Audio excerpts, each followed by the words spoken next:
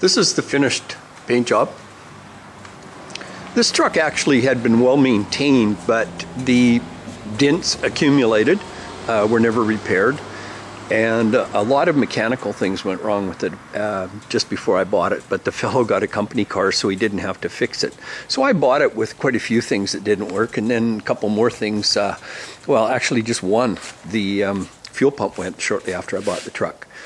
So the dents are all fixed. New windshield is in it with a new molding around it.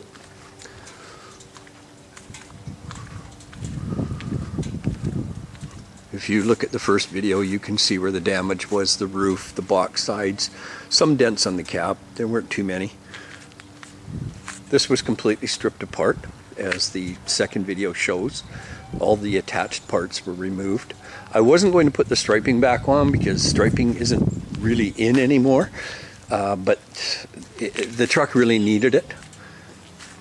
It came with this silver pinstripe and also some wide silver striping down below. This is an XLT, but it also is a splash model.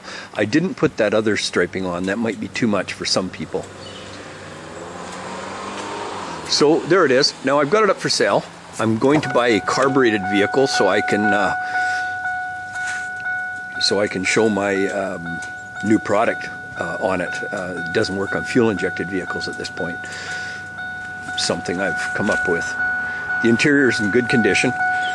There was a broken brace underneath the driver's seat, so I took it apart, put a used one in, and also the foam on the driver's side, which is quite normal. It packs down over time, so I stuffed that a little bit better, so it feels like a new truck now.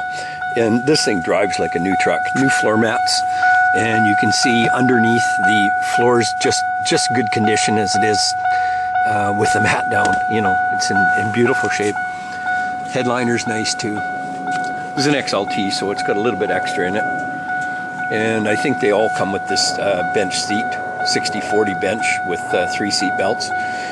It's got a switch under the dash to turn off the passenger airbag in case you're carrying a little kid. And that's about it. It's done. Everything works good, drives like a new truck, looks really good.